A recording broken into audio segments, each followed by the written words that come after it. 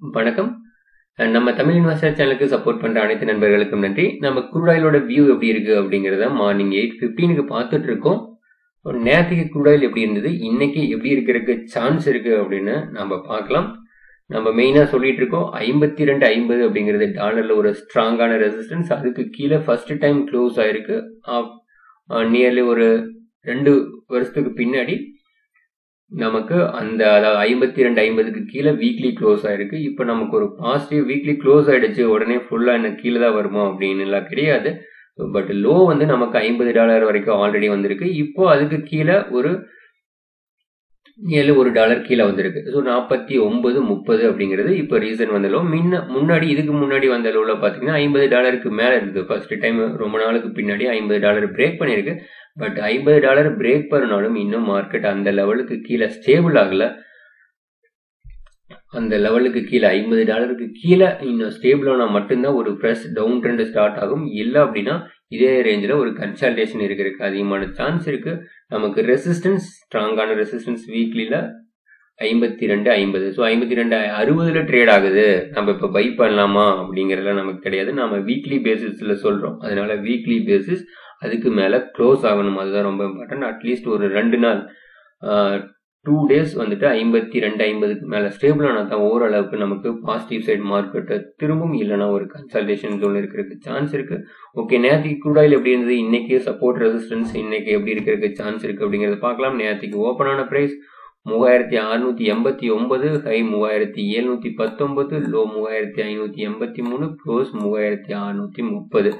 நேற்றுக்கு சொல்லியிருந்தோம் ஸ்ட்ராங்கான ரெசிஸ்டன்ஸ் ஹவர்லியில 710 to 730 நிறைய ரெசிஸ்டன்ஸ் இருக்கு அப்படிங்கிறது. அது எத்தனை நண்பர்கள் கவனிச்சாங்கன்னு தெரியல. கரெக்டா மார்க்கெட் 720 வரைக்கும் வந்துட்டு அங்கிருந்து நல்ல ஒரு டவுன் ட்ரெண்ட் வந்திருக்கு. நேற்றுக்கு 50 பாயிண்ட் நெகட்டிவா க்ளோஸ் ஆயிருக்கு. MACD இன்னும் நெகட்டிவ் சைடு தான் சப்போர்ட் பண்ணிட்டு இருக்கு. நேற்றுக்கு மூவ்மெண்ட் 136 பாயிண்ட் நேற்றுக்கு மூவ்மெண்ட் ஆயிருக்கு. Haiku log different 136 point. Average true range 120. நேற்றுக்கு 118 இருந்தது, இப்போதைக்கு 120. அதாவது இப்போதைக்கு 100 பாயிண்ட்டுக்கு மேல crude oil ஒரு டெய்லி ஒரு மூவ்மெண்ட் கொடுத்துட்டு இருக்கு. நேற்றுக்கு ஓப்பனிங் ஆன பிரைஸ்ல இருந்து ஒரு 20 பாயிண்ட் மட்டும் மேல வந்துட்டு ஸோ நம்ம ரெசிஸ்டன்ஸ் ஜோன் சொல்லியிருந்தோம். ஹவர்லி டைம் ஃப்ரேம்ல ஸ்ட்ராங்கான ரெசிஸ்டன்ஸ் இருக்கு அப்படிங்கறத சொல்லியிருந்தோம். ஸோ இந்த லெவல் 712 to 727 அப்படிங்கிற லெவல் நமக்கு ஸ்ட்ராங்கான ரெசிஸ்டன்ஸ். ஏன்னா ஒரு டைம் இங்க வந்துட்டு மேல பவுன்ஸ் ஆயிருக்கு, இங்க வந்துட்டு அடுத்த நாள் கேப் அப் ஓப்பன் ஆயிருக்கு. அடுத்த ஒரு டைம் பாருங்க இங்க வந்துட்டு கீழே வந்திருக்கு மார்க்கெட். அப்படிங்கும்போது ஸோ இது வந்து மறுபடியும் இப்பவும் ஒரு டவுன் ட்ரெண்ட் ஸ்டார்ட் ஆயிருக்கு. அப்படிங்கும்போது நமக்கு 720க்கு மேல மார்க்கெட் இப்போதைக்கு ஸ்டேபிளானா அடுத்தது ஒரு 820 வரைக்கும் நமக்கு 775, அடுத்தது 820 அப்படிங்கிற ரேஞ்ச் வரைக்கும் சான்ஸ் இருக்கு. இல்லைன்னா இதே ரேஞ்சில் மார்க்கெட் மூவ்மெண்ட் ஆகிறதுக்கு சான்ஸ் இருக்கு. நேற்றுக்கு வீடியோல தெளிவா சொல்லியிருந்தோம் ஒரு ஹையர் ஹை ஃபார்மேஷன் வந்து இருக்கு.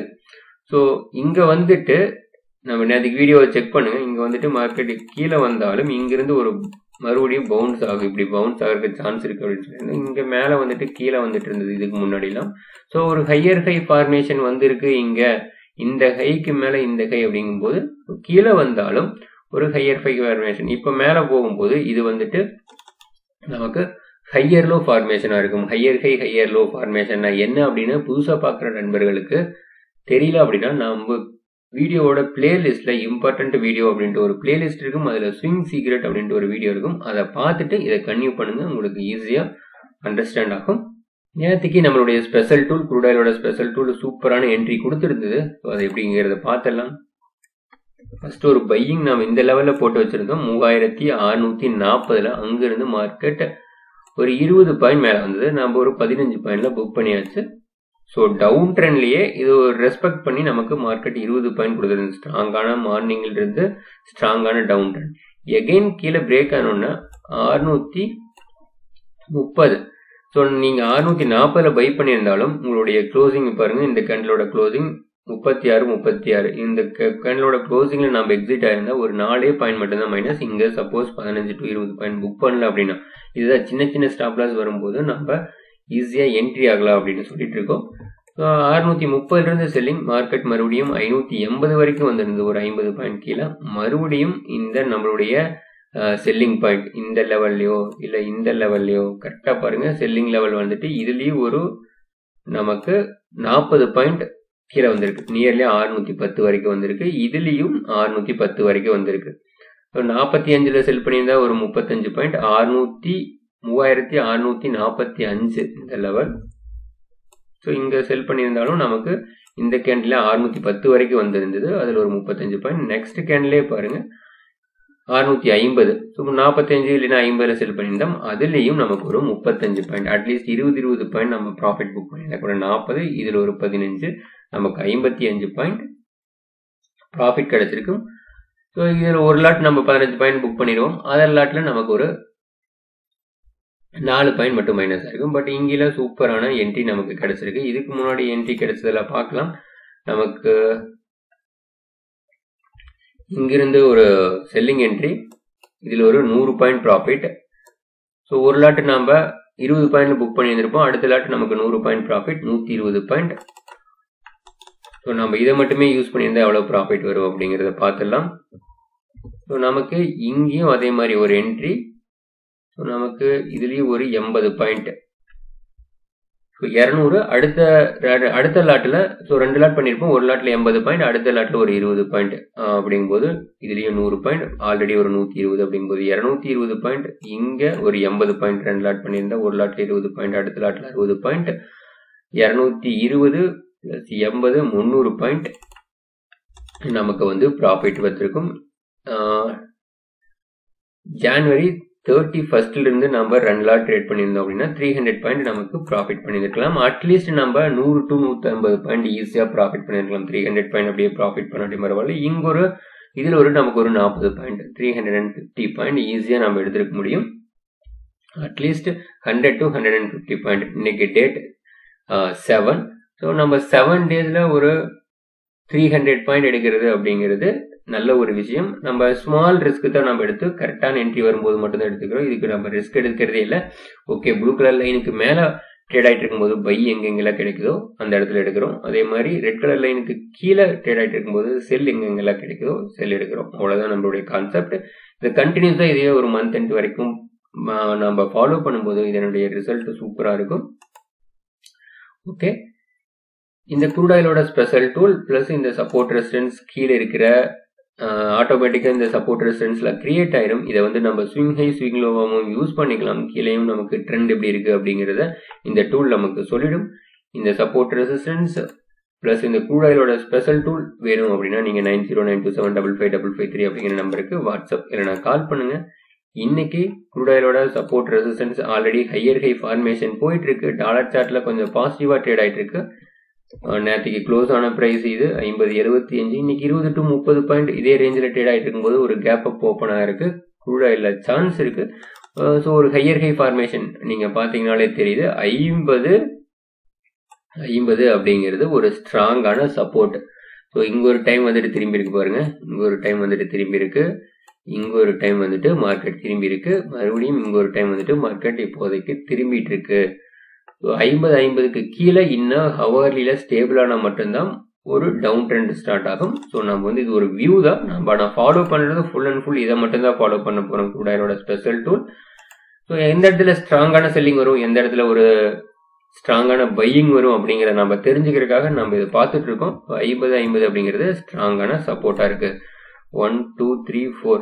ஸோ இந்த ரேஞ்சில் தான் மார்க்கெட் நிறைய டைம் அந்த ரேஞ்சுக்கு ரெஸ்பெக்ட் பண்ணிருக்கு. அப்படிங்கும்போது ஓகே, அது வந்து ஒரு ஸ்ட்ராங்கான சப்போர்ட்டா எனக்கு இருக்கும்.